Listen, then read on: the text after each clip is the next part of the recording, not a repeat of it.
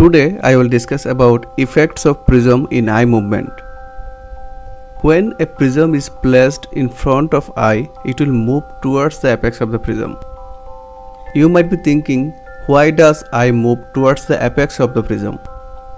Our eyes are positioned in such a way so that rays from an object can fall in the fovea.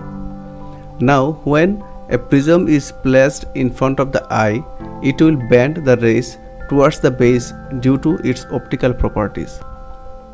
Due to bending rays towards the base of prism, ray that was focused on the fovea now will fall in an extrafoveal area.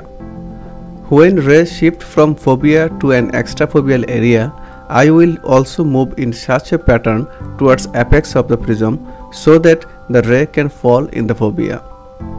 If eye doesn't move, then due to the ray focusing on an extrafoveal area will create diplopia. That's why eyes moves towards the apex of the prism so that rays can be focused in the fovea. Here in this figure, rays from this object focusing fovea of the both eye. Now a base out prism is introduced in front of right eye. Now due to its optical property, it will bend the rays towards the base.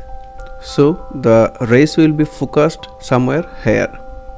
Now if rays from that object focus in the fovea of left eye and an extrafoveal area of right eye, then diplopia will be produced. So to avoid diplopia, the eye must rotate inward or towards the nose so that the rays in the right eye can be focused on the fovea. This is why eyes always moves towards the apex of the prism. The effects of prism on movements of the eyes may be considered in terms of either monocular effects or binocular effects. Binocular effects may be considered in terms of horizontal prismatic effects, vertical prismatic effects.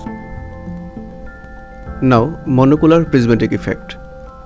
If one looks at a distant object with one eye occluded while a prism is introduced before the eye, the image of the object will be displaced towards the apex of the prism. If the person wishes to look at the image of the object, the eye must move through an angle equal to the angle of the deviation of the prism. Base in prism would cause the eye to move outward, that is abduction, and base out prism would cause the eye to move inward, that is adduction. Now binocular prismatic effects. If with both eyes open, one looks at a distant object while a base in prism is placed before the right eye and a base out prism of equal amount is placed before the left eye. In order to look at the object, both eyes will move to the right by an equal amount. The movements of the eyes in which both eyes move in the same direction and of an equal amount are called conjugate movements or Burson movement. If a small amount of base out prism is placed before each eye, in order to see a single image, both eyes will move inward by the same amount. Eye movements in which the eyes move toward one another or away from one another are called disjunctive movement or Burden's movement. Now, horizontal prismatic effects. When prisms are placed before each eye with their both base in or both base out, the resultant amount of prismatic effect can be found by adding the powers of the prism, that is, base in added to base in and base out added to base out. For example, in right eye, 3 prism diopters base out and in left eye, 3 prism diopters base out. Here the prisms are placed horizontally with their both base out. So the resultant prismatic effect will be power of prism in right eye plus power of prism in left eye or 6 prism diopter.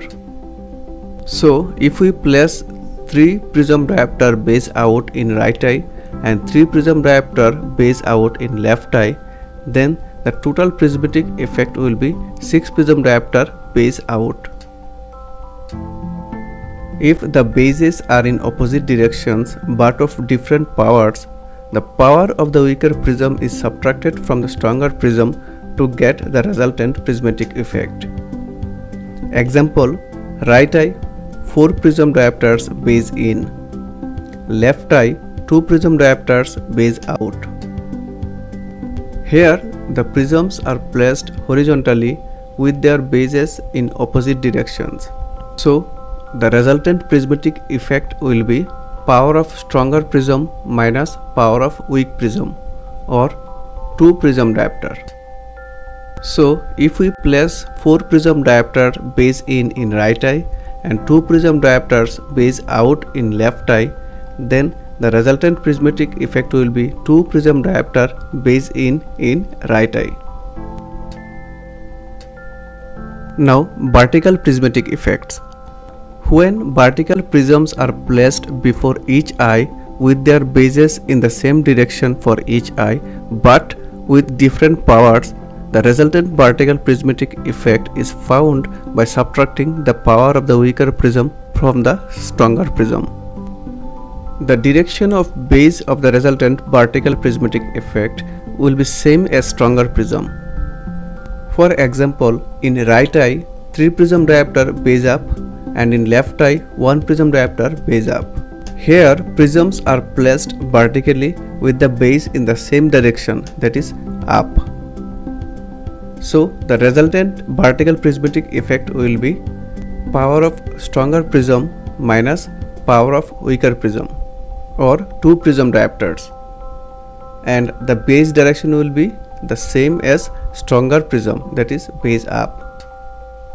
So if we place a 3 prism diopter base up in right eye and 1 prism diopter base up in left eye, then the overall prismatic effect will be 2 prism diopters base up in the right eye.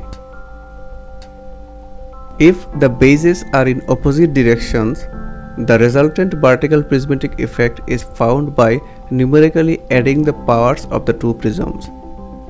Since a base up effect for one eye is the same as a base down effect for the other eye, the total prismatic effect may be expressed with respect to either eye, such as base up for one eye or base down for the other eye.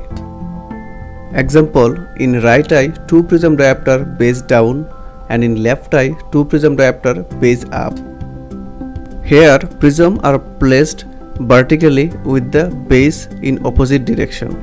So the total prismatic effect will be power of prism in right eye plus power of prism in left eye, or total 4 prism diopter.